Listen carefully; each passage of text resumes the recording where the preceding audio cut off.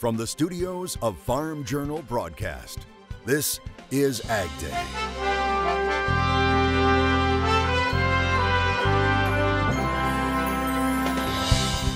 Coming up on AgDay, investigators released the names of the people they're looking for after alleged abuse at the nation's largest dairy farm. The role trade aid could possibly play in helping farmers with unplanted acres. And all that wet weather now factoring into USDA's forecast for a season that could be one for the record books. AgDay, presented by the all-new Chevy Silverado, the strongest, most advanced Silverado ever.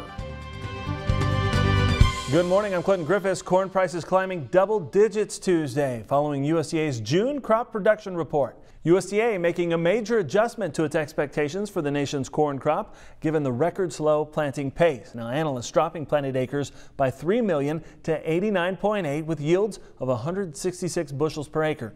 That's well below its previous forecast of 176. On a percentage basis, it's the largest May to June reduction in USDA history. Now, if realized, it would be a 13.68 billion bushel crop. But this is a start here and really a big cut for production in one report. That's a cut of 9% off of total U.S. corn production. They went from just over 15 billion bushels down to about 13.7 in one report. A lot of traders believe that future cuts could be coming. Now on the bullish side, it looks like USDA will probably be lowering acres yet again. They only dropped them 3 million acres this time around. On the bearish side, though, USDA dropped 1350 out of new crop production as far as million bushels. However, the demand offset was very low, only 425 million bushels for an offset. Typically, they offset about half of a demand decline. So it looks like we'll have some competing stories in the next few weeks on USDA's numbers. Soybeans, however, remaining unchanged in USDA's balance sheet. The agency still looking for 84.6 million acres of soybeans with 49.5 bushels per acre yield, leaving production at 4.15 billion bushels. USDA did not touch its projection for soybeans production, neither acreage nor yield. Those are probably items that come in future reports as the government knows a little bit more. The markets reacted favorably. The corn market rallied double digits. The soybean market did not sell off on really a neutral report, so not a bad action at all. And finally, some tangible evidence from the USDA that we are in fact due for a lighter corn crop this year. USDA also putting out its winter wheat forecast. The 2019 crop pegged at 1.27 billion bushels, up a few ticks from May, but 8% higher than a year ago, and it's forecasting yields of 50.5 bushels per acre. Taking a look at the latest world agricultural supply and demand estimates, USDA cutting ending corn stocks for new crop, but raising them for old crop. Now it's estimating 2.195 billion bushels of old supply. Corn production forecast to drop, and ending stocks are then projected to drop 810 million bushels to 1.7 billion. Looking over at soybeans, USDA estimates that 1.070 billion bushels of old crop. That's cut by 75 million bushels in projected exports.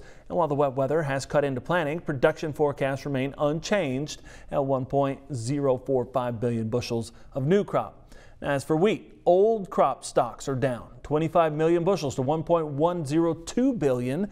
New crop projected at 1.072 billion. That's a 69 million bushels lower. We went from an almost 2.5 billion bushel carryover in corn down to just shy of a 1.7 billion bushel carryover in corn. That's an 810 million bushel reduction in carryover for corn. We went from a very bearish, burdensome situation now to what is a relatively tight situation compared to what we've seen in the last few years.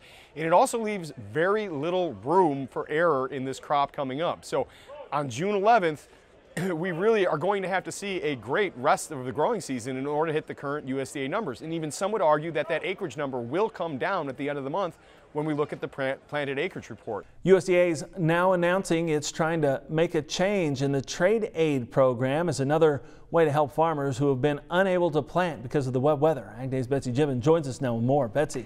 Clinton, basically USDA is trying to figure out how to get some type of payment to farmers who file prevent plant.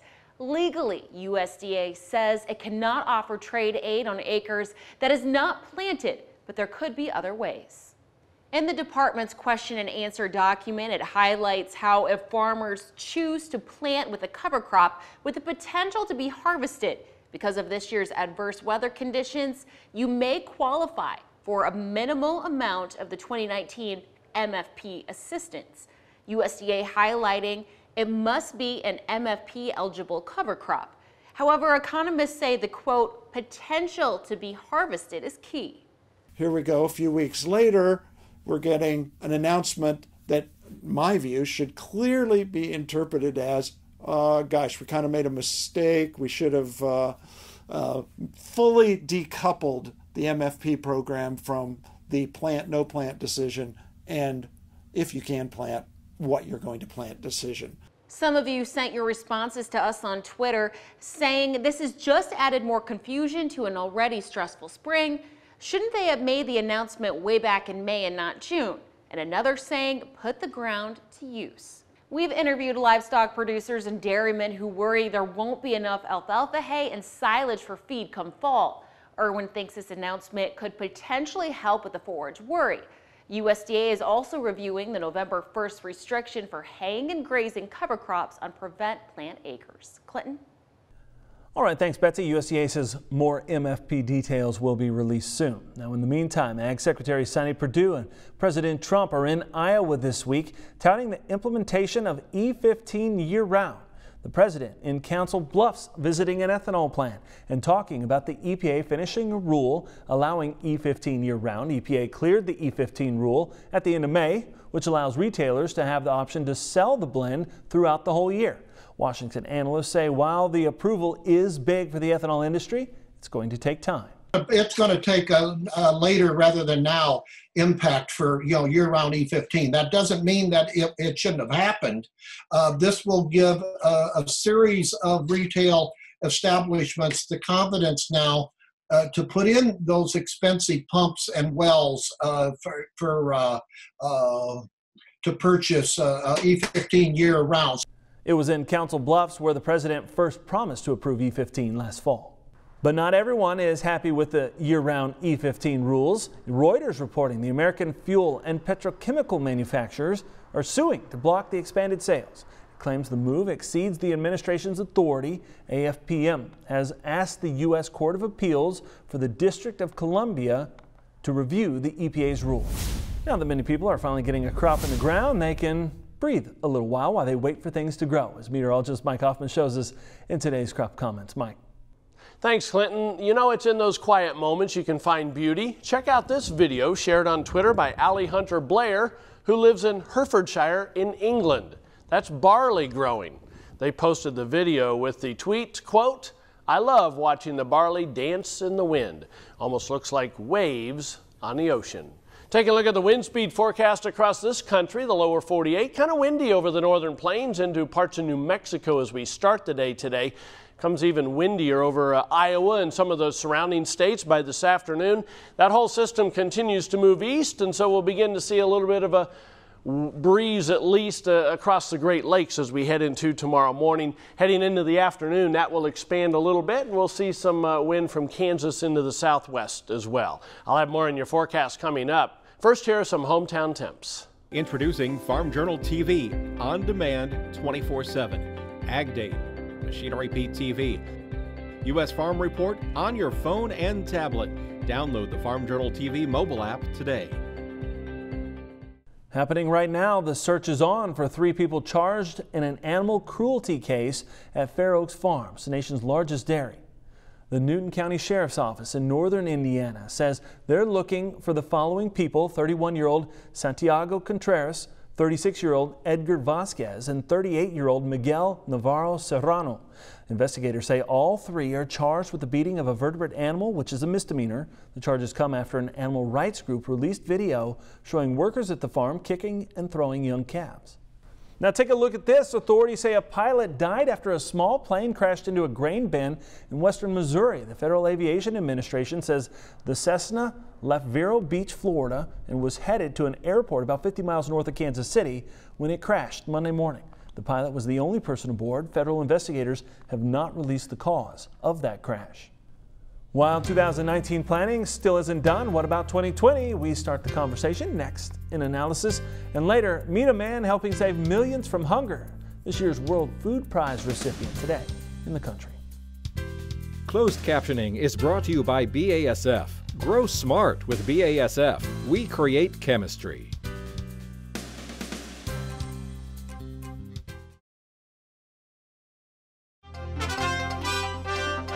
Report day from USDA sent the market soaring. More on how corn rose double digits from the CME. Now for soybeans, we didn't see the big sweeping changes on production. The USDA left everything on the soybean production unchanged, but they also said that the next 3 weeks are going to be critical for soybeans, and there might be some big changes coming down the line. So we'll be watching out for that as well. There is a good possibility that if the current weather forecast verifies, the July report is going to be rather bullish for soybeans. So a lot of interesting things happening here in grains today. A big rip the Band-Aid off report for corn. It makes things very interesting going forward. We've got a lot of risk for this growing season, so we will be very sensitive to weather going forward. And wheat really didn't have a whole lot of fireworks on this USDA report, but it's going to try to follow along with corn. As we saw, the wheat, we increased our feed demand by 50 million bushels, and that's directly coming from higher prices in corn. So keep an eye on that. It's going to be very interesting. Weather is going to be a major feature here this summer for the growing season for grains, so keep an eye on that as well. This is Ted Seifert of Zaner Ag Hedge coming to you from the CME floor. Happy WASDay Tuesday, everybody. Craig Turner, Turner's Take, broker over Daniels Trading, our guest today. And Craig, I think you're the first one to bring it up to me in 2019. And that's planted acreage numbers for 2020. But what you say is it's an interesting conversation already. Yeah, it really is, because we know we're going to have some pretty long-term issues with global feed demand, right? Even without a U.S.-China trade war, there's still going to be the lingering effects of African swine flu for a couple of years, right? Right. So, and that's going to really impact the soybean market. So, South America will probably increase production a little bit next year. And you got to think, where does that leave the United States? Corn and wheat will still be a viable option. And the third one where we're going to see things go on the margins, most likely is soybeans.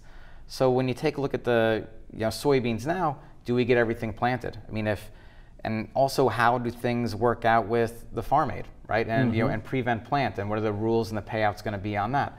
Because if it's favorable for the farmer to plant this year, we're going to have so much on the soybeans, we could have 800 or 1 billion bushels, and if we look at the trends and where supply and demand is going to be for soybeans next year, I mean, we could see soybeans underneath 80 million acres next year. Wow. And we can see corn, get into the mid to high 90s. Now, I'm not saying that's going to happen, but if you just look at the trends going forward, you would assume we're going to be tight in corn this year. We're going to probably be heavy in beans, and we're also going to have a pretty, South America will have a lot of acres again, and we're going to probably have less demand for global feed. So it just kind of the way it works out in the math. And then you throw on top of that some of the uncertainty around trade and some of the trade disruption that we've seen, and that seems to drive some of these decisions as well. Yeah, absolutely. So, if China and the trade war is still going on and they're still doing most of their business with South America and Brazil, it does, again, that's just another reason not to, on the margins, not to plant beans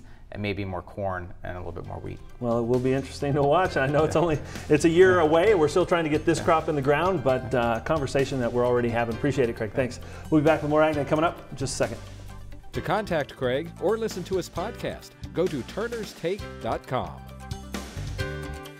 Join Andrew McRae for Farming the Countryside, a farmer-focused podcast that is all about production agriculture. Farming the Countryside is available wherever you listen to your favorite podcast and is brought to you by Nutrien Ag Solutions, the world's largest provider of crop inputs and services.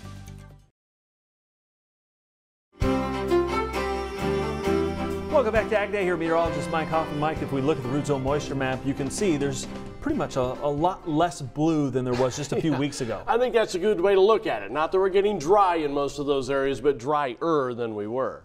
You can still see, though, places like Pennsylvania, parts of New York, northern Illinois, eastern Iowa, southern portions of Wisconsin, and much of the west still on the wet side. Now, you have to realize this is compared to normal. This is straight from a satellite looking at the moisture in the top levels of the soil, and so it's still not overly wet out here, just wetter than normal. And it's typically dry this time of the year in the western portions of this country. And taking a look at the weather map for today, we do have a system from the northern Great Lakes down toward Kansas City with some showers and thunderstorms along that. This is not going to be a big severe weather maker like we saw a few weeks ago. Don't have to worry about that. Another system in the southeast producing some showers and thunderstorms. That's going to ride up the coast. One over the plains, going to move across the Great Lakes, central Mississippi Valley, and that will continue to move east. Area of low pressure in the southwest, kind of typical for this time of the year. Just sitting there. Sometimes you'll get afternoon variety showers and thunderstorms, and our model's kind of hinting at that in a couple of spots in the central Rockies. Heading into tomorrow morning, you can see how these two systems kind of coming together here a little bit with some showers and thunderstorms in both places, one in the mid-Atlantic, the other one over the Great Lakes. And heading through the afternoon hours, they kind of stay separate, but nonetheless, it's basically going to be wet from the eastern Great Lakes to New England with scattered activity into the southwest, scattered pop-up afternoon activity in the west. Taking a look at precipitation estimates over the past 24 hours, most of it's been in the far southeast. Adding in the next 36, you can see that heads up the coast, and we see scattered activity along those two systems moving through the middle of the country. 80s in the southeast for the high temperatures today, which is typical, but it's kind of cooler than normal in most areas, including the lows. Large area of kind of upper 40s, lower 50s there over the northern and central plains for tomorrow morning. And tomorrow afternoon, these are cool numbers for this time of the year. Northern Mississippi Valley, Great Lakes, highs only in the 60s. The normal readings in the southeast, all because of this trough digging into the east as we head through the end of this week. Then it kind of flattens out, becomes a little more zonal. You can see as we head through next week with a trough finally developing in the west by the middle of next week. That's a look across the country. Now let's take a look at some local forecasts. We'll head to Vernal, Utah. First of all, good deal of sunshine and nice today, high of 82. Tulsa, Oklahoma, partly sunny, pleasantly warm, high also around 82. And finally, Huntsville, Alabama, warm with an afternoon storm in a few spots, high of 81. Coming up, Atlantic salmon without the Atlantic in it. We'll tell you about the engineered version next. Plus, they thought they were getting the new Impossible Whopper, but instead, some people in Brooklyn got the real thing. How that happened, coming up. Closed captioning is brought to you by BASF. Grow smart with BASF. We create chemistry.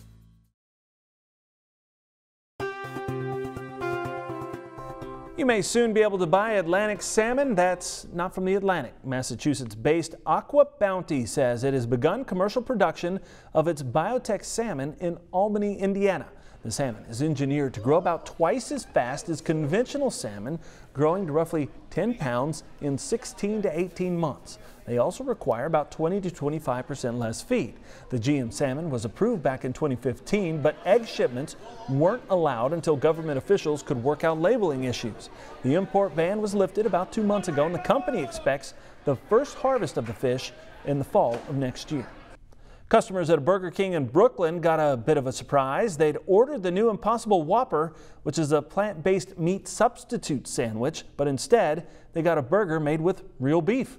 You were probably asking, well, how did that happen? Burger King only offers the Impossible Burgers in select locations, and Brooklyn is not one of them.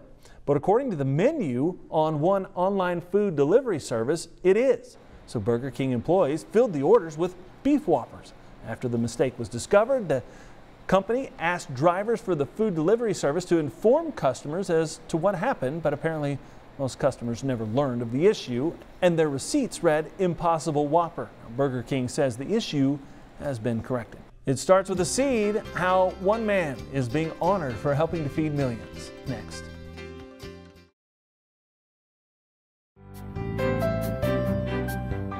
In the Country is powered by Kawasaki. Let the good times roll. A seed developer from the Netherlands is this year's recipient of the World Food Prize. Simon Group is a sixth-generation seedsman. He's credited with introducing high-quality, disease-resistant vegetable seeds to more than 60 countries, including the Philippines, Thailand, and Indonesia. Now, Group began his search to create better vegetable seeds to help farmers in Southeast Asia back in 1981. Group's award was announced at the State Department. He spent much of his life running the East-West Seed Company. The remarkable improvements he made to these tropical vegetable seeds help small farmers in developing nations produce more food and, importantly, get more income for themselves and their families, curbing hunger and stimulating economic growth wherever these seeds went. The foundation that awards the $250,000 World Food Prize is based in Des Moines, Iowa. Group will receive the prize and an award ceremony in October at the Iowa Capitol. And that's all the time we have this morning. We're sure glad you tuned in. Spend part of your day with us. From all of us here at AgDay, I'm Cliff Griffiths. Have a great day.